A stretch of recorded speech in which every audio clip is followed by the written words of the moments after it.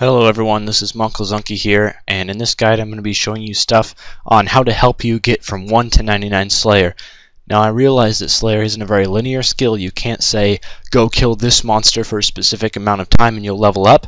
However, there still are some general guidelines that you can follow while training the skill that are going to help you achieve faster XP rates and also level up both your Slayer and your combat stats faster. So I will warn you, in this video I have a lot of statistics. It's not a very colorful guide with a lot of pictures, so if you're just interested in really hard facts and information, you've come to the right place. But if you're interested in kind of a cutesy guide that is more of the presentation than really the information contained within, that's not really what this guide is about. This guide is more just to tell you guys exactly what you need to know if you aren't already highly knowledgeable about Slayer and you really need some help training the skill. So to start out, there are some reasons to train Slayer. First of all, it's my favorite skill in the game, so I'm always going to be a strong advocate of training Slayer. I really believe it's a great way to train your combat stats, and it also has a lot less grind involved because you're constantly switching areas and different monsters that you're killing. You can also earn quite a bit of money through Slayer drops. Even though in the evolution of combat you make a bit less money from Slayer, you can still make about 250 mil-ish profit from 1 to 99 Slayer if you bank all of the drops that are worth money and don't spend lots of money on extra expenses that aren't really needed, such as a cannon. You can also get a lot of charms through Slayer, and you can get to a fairly high summoning level just through training your Slayer, which is also very nice if you don't have a 99 summoning yet. And it's also just nice because you get to visit a lot of different environments and you get to train different combat skills. It's not just melee, you also train your range and your magic on some tasks as well. So for the Slayer Masters to use when you're just starting out and you haven't done combat before, or if you're below level 60 combat, I would recommend to use Turiel in Taverley.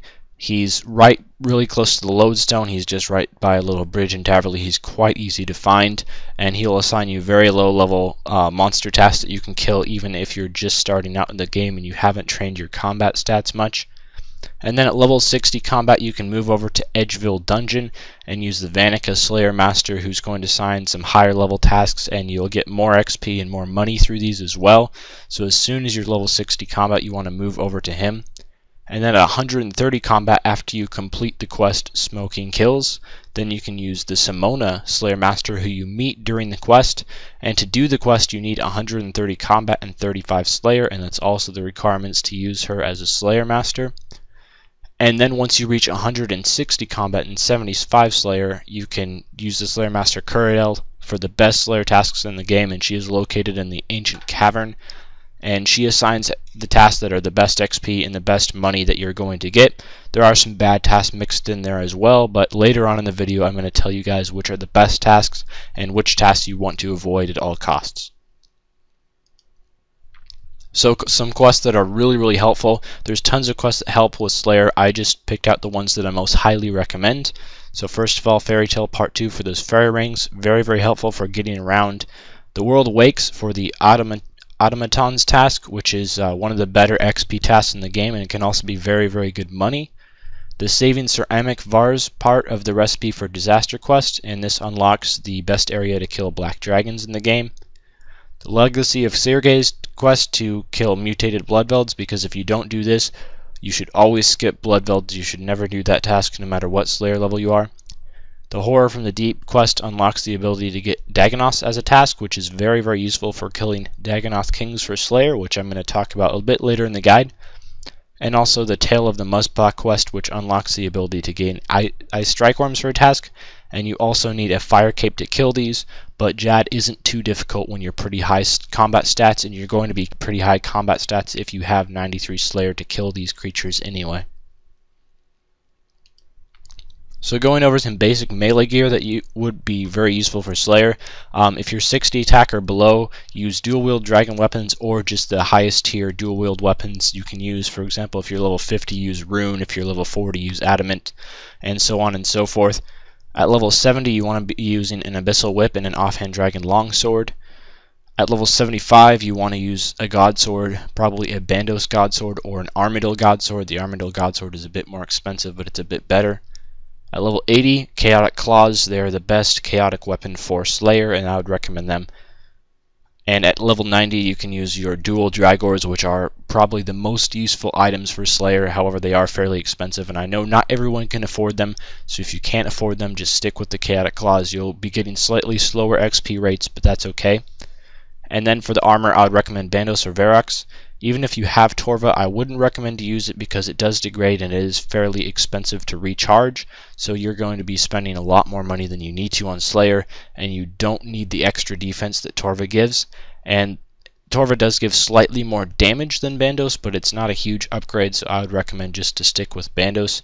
And if you can't afford Bandos, use Verox armor.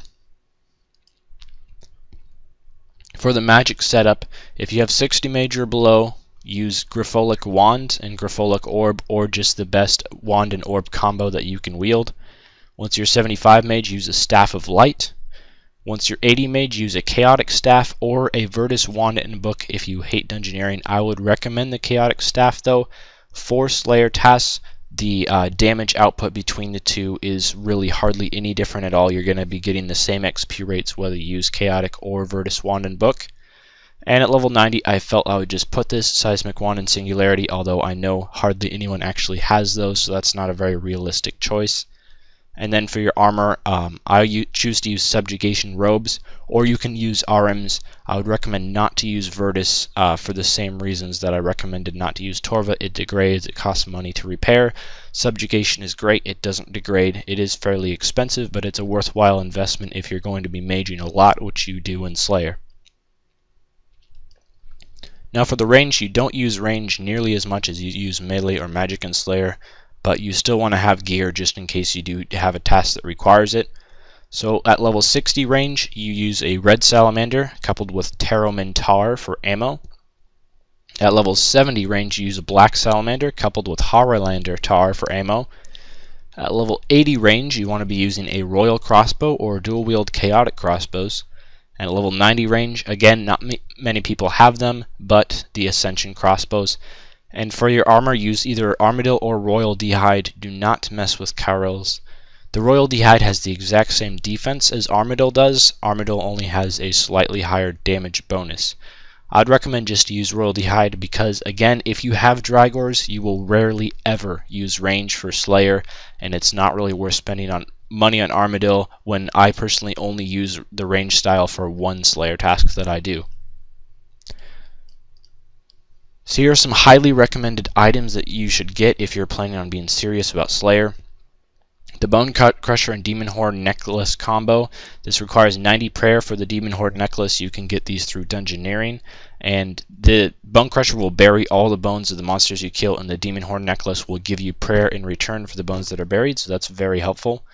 The Bunyip and Yak pouches, again, if you don't have 96 summoning, I would use a Bunyip for pretty much every task. However, if you do have 96 summoning, while you're doing dragon tasks, for example, or black demons or abyssal demons, you can use a yak and bank their bones or bank their ashes and make some extra money. The Charming Imp from Dungeoneering, this requires 100,000 Dungeoneering tokens, and this picks up all the charms. Probably by far the most useful Dungeoneering item. It's absolutely a must for Slayer because you're going to be getting tons of charm drops, and it's not fun having to pick those all up individually. Trust me, I got 99 summoning before the Charming Imp came out, and it wasn't fun. The Takul Zo, which can be got from the Elder Killing quest, this is a great ring to bank. It teleports you very close to both a bank and a fairy ring, which is super useful for Slayer.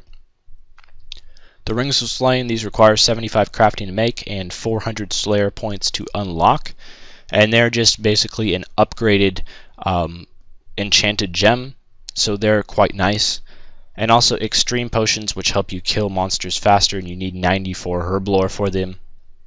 And you can also use Turmoil if you have it too. However, Turmoil isn't really an item, so it's not mentioned here. Here we get into some of the numbers. These are the best tasks by Slayer XP. These are by my rates. I didn't go off anyone else's. These are what I have tested and I achieved myself. I killed all these monsters for 20 minutes, and then I averaged out the XP per hour that I got. I also just wanted to mention I was going absolute full speed with the best gear that I had at the time, mostly Dragors for these tasks, and these are the XP rates that I achieved. So I would consider these to be fairly highly accurate XP rates. So the Abyssal Demons are the best Slayer XP in the game at 151k per hour. And also I just wanted to note that both Dark Beasts and Ganodermic Beasts can be slightly higher XP per hour if you do use a cannon on them. However, I just feel like a cannon, it costs a ton of money for not a whole lot of benefits, so that's why I choose not to use it. I would highly recommend to not use it because it just costs so much and it doesn't deal a whole lot of damage in return. So anyway, these are the XP rates all without a cannon. That's worth mentioning. So the Ganodermic Beasts are a great task because you can achieve both a lot of money and XP from them, which is pretty rare. And also the Dagannoth Kings, they're very, very good Slayer XP if you tribird them. You have to solo them, or if you duo the Dagannoth Kings with a friend or someone, you cannot be in loot share, otherwise you won't get Slayer XP, so you have to be either soloing or free-for-alling the Kings to get Slayer XP, but they're very, very good Slayer XP per hour if you know what you're doing. Again, I will be making a Dagannoth Kings guide in the future, so if you don't know how to solo them, just stay tuned for that. These are the best tasks for combat XP.